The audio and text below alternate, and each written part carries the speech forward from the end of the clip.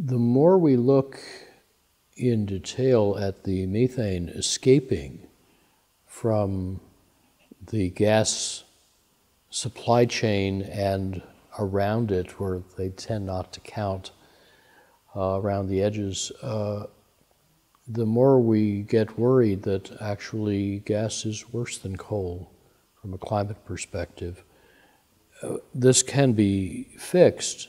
We know that because the gas industry has essentially no gas escaping if it's sour gas contaminated with the rotten egg stuff, hydrogen sulfide, which is extremely toxic, more than cyanogen.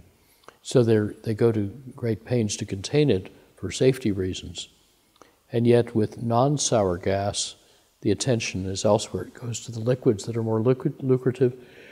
So the same level of engineering and administrative attention doesn't get applied. A lot of the stuff escapes. But it's a very, very potent greenhouse gas. And I think that's an existential threat to the gas industry, as we're starting to realize. There are ways to fix a lot of it at a profit, so we have efforts underway to make that common practice in the industry. But both coal and gas plants, and indeed nuclear plants, just in operating cost, can often no longer compete with modern renewables.